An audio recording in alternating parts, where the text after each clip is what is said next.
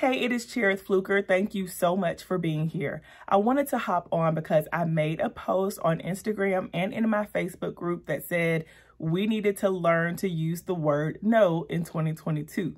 I was inspired by Terry K. He's one of my favorite social media personalities. He made a post about how we needed to learn to say the word no. And that's something that I have said before too, but the way that he said it is right. We say no to some things that should be double no, triple no, quadruple no. And I want to just kind of expound on that and kind of put out a little bit of a disclaimer.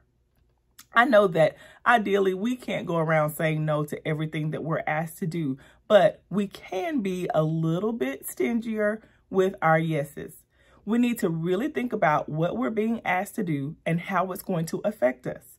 If it's going to put us in a bad place mentally or physically or financially, we really need to think about those things and not just feel like we have to say yes out of obligation. You matter. You are important. Your needs are important. Remember, you have to take care of you or you can't take care of anybody else or anything else. I say that all the time because I wholeheartedly believe that. And it took me a really long time to get to this place. So you have to really think about what you're being asked to do and evaluate the amount of time that it's going to take you to do it. Think about what's on your schedule already.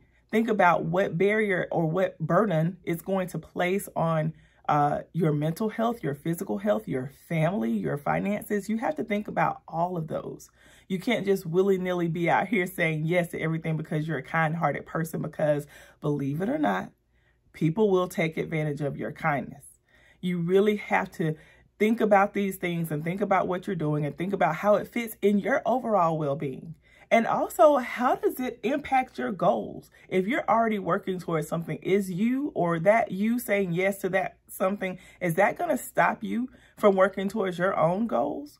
You really have to think about yourself, y'all. It is so important. And I just want us in 2022 to be really intentional about our no's.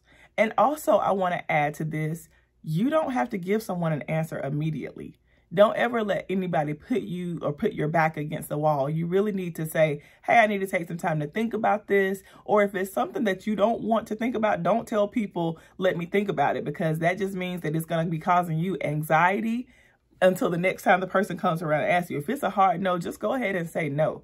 And I have some Instagram reels where I give nice ways to say no. I'll link those down below as well.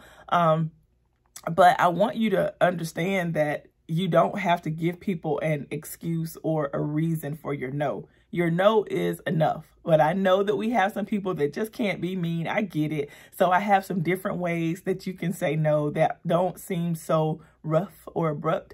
So you can check those out. Like I said, I'll put the link down below. But I really want you moving forward to really, like I said, be intentional about the things that you say yes to. Learn the word no. Don't feel obligated to tell people yes.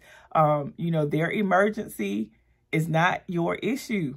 It's not your issue. And there are times when you can be helpful and do that when you can be. But when you need to take time for you and when you need to prioritize you, do it. You don't need permission to take time for yourself. You do not need permission to take time for yourself. And it doesn't matter who it is. I know sometimes we feel that we are obligated to say yes to certain people, but it doesn't matter. You are the person that matters. If you're going to be doing something that's going to put you in a bad place or that's going to make it hard for you in your future, don't say yes to it. Thank you so much for tuning in. I wanted to keep this short and sweet. Like I said, it's just a little bit of a disclaimer from the post that I put out earlier. Don't want you out here telling everybody no. We know that we have to tell some people yes, but we can be very picky about the things that we say yes to. I want you to be a better you in 2022, and saying no to more things is really going to help to put you in a better place. Thank you so much for being here, and I will see you in the next video.